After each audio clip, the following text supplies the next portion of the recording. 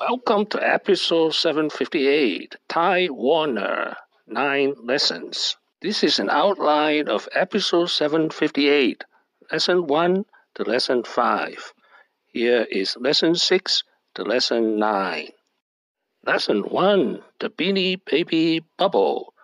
Well, it was a mass delusion. Now, it reminded me of the great Tulip Mania in the Netherlands in the 17th century, when the value of one tulip was about $50,000 today.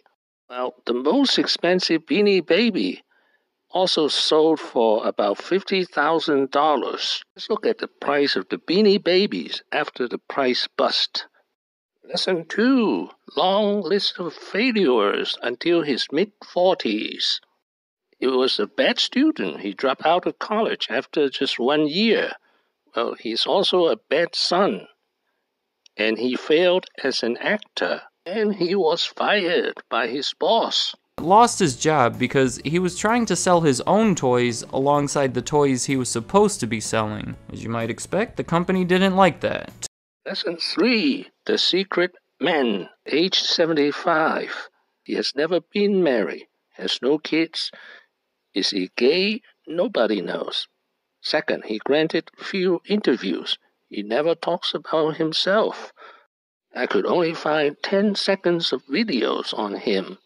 Lesson 4, Ty Warner is a crook. In 2013, he pleaded guilty to tax evasion of hiding $100 million in Switzerland. He paid $53.6 million penalty and avoided jail. Lesson 5, the disadvantaged childhood bullshit. In his tax evasion trial, he often cited his poor and disadvantaged childhood. He lied. This is the house he grew up in suburban Chicago. Lesson 6, he was the first internet profitable entrepreneur, long before Jeff Bezos made a profit.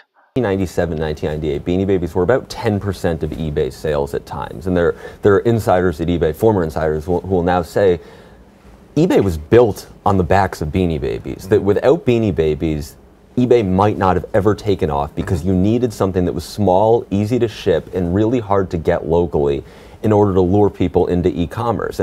Lesson 7, how to create scarcity.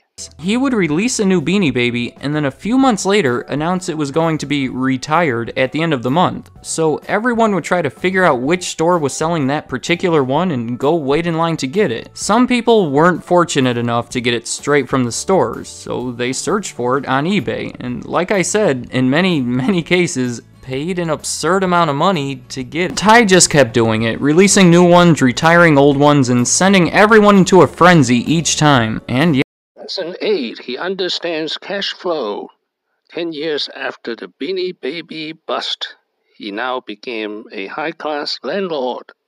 He now owns a number of the most prestigious hotels, such as the Hotel Four Seasons in New York and Las Ventanas al Paraíso resort in Mexico, one of the most expensive resorts in the world. Lesson 9, 100% ownership or self-financing. That is, no outside investors. Remember, he's 100% owner of the company. All the profits from Beanie Baby sales went straight to him back in the 90s during the craze and still today. Thank you for watching. Please subscribe and leave your questions and comments below. Wishing everyone peace and prosperity.